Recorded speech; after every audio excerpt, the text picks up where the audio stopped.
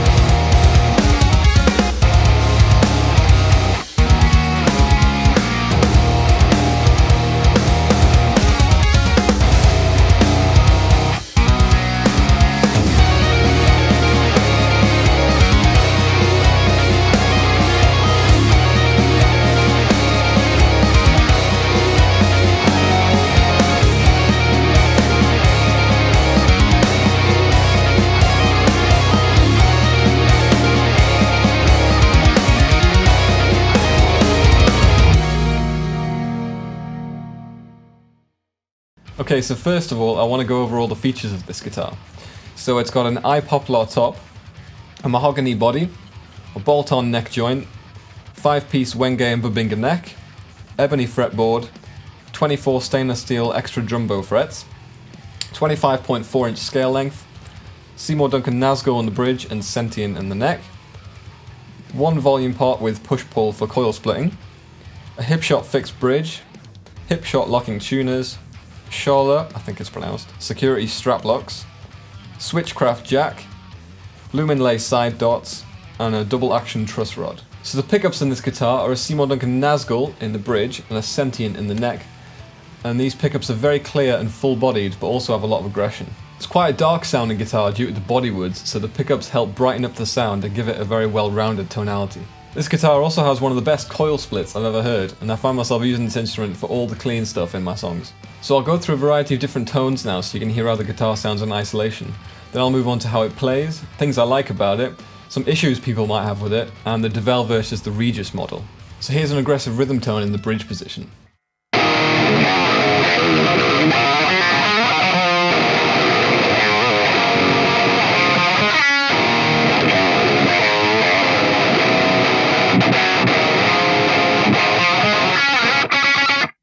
So you can hear the aggression and spank that the guitar has, especially with riffs like this.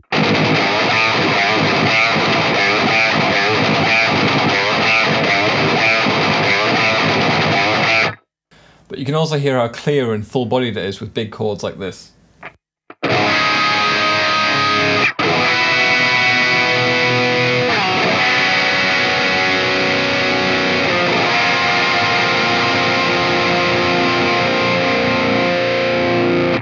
I love how this guitar sounds on a tone like this in the middle position with the coil split on as well.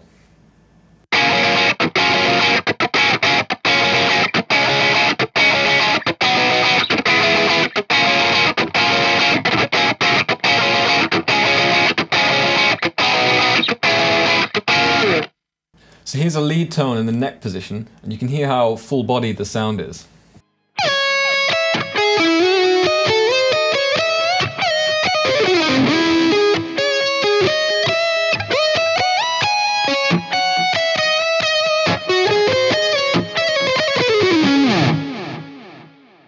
Also, if I play the same riff on the bridge position, you can hear it still has a lot of body and doesn't sound too thin.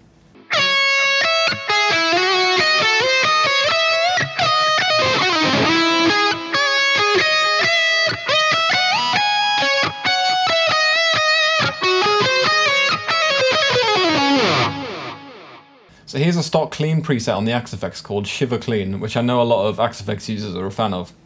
So I'll play around and I'll swap up the pickup position so you can hear how it sounds.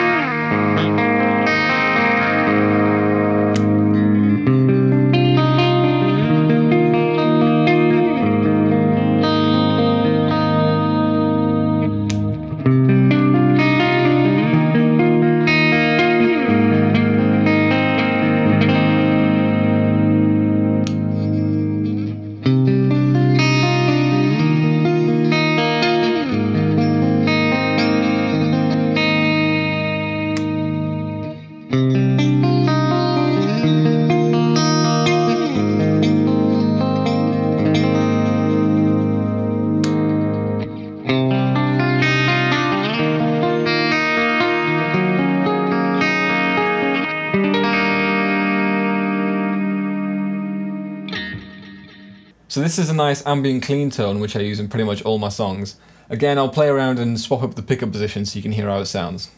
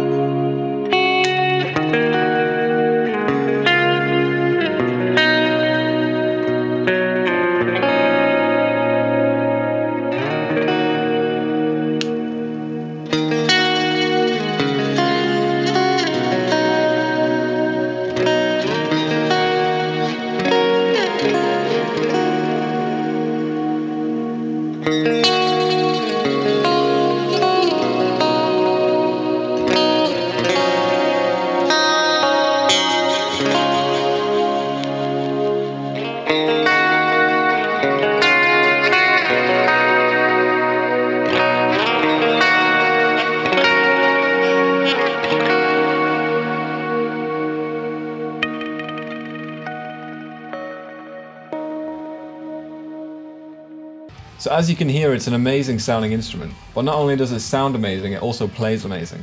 This is without a doubt the easiest to play guitar I've ever tried. When I transitioned from my old 7-string to this one, it instantly made me feel like a better player. The neck is a perfect thickness for me, and the shorter scale length means that complex riffs feel so much easier to play. Although the scale length is something that worried me a bit when I was first looking at this guitar, because it's 25.4 inch and I play in drop A flat. Once I tried this guitar, I realised that that wasn't a problem though. I currently have a set of 10 to 59s on this, and I don't feel that there's an issue with the tension that would need me to go up a string gauge. If any of you are looking to get this guitar and play in lower tunings though, this might be an issue. Any of you who've tried a Mayones before know that build quality isn't even something I need to talk about. This guitar is perfect in every aspect, from the body shaping to the finish, which I love by the way. Another thing some people might have an issue with is the lack of markers on the fretboard. I love the aesthetic that it has, but I was worried that I might get a bit lost when playing lead stuff, as I did on my old 7-string, which doesn't have any markers either. But that hasn't been a problem on this guitar. The lumen layers are a really nice touch and help a lot when you're playing a gig on a dark stage, especially with there not being any fretboard markers. Something a lot of you will have noticed is that there's no tone pot on this guitar. This guitar is designed for the modern metal guitarist, and to be honest, when I've been playing 7-string stuff, I've never once touched the tone knob. Whether that's because I'm a noob or not, I'll leave up to you. But the lack of a tone knob means that there's less chance of accidentally knocking it when you're playing, and less wiring means a cleaner sound. So a lot of you who've looked at getting a Duvell have probably compared it to the Regis models. The Regises are more expensive than the Duvells, but that definitely doesn't mean that the Duvells are a downgrade. They do have more premium features than the Duvells, however, like a neck-through design, which is what gives them the higher price point. The Regises are a different shape to the Duvells, with the edges being a lot more rounded and less aggressive looking. And the aesthetic seems to be a bit more old school, with the traditional tuners and the classic numbered dials.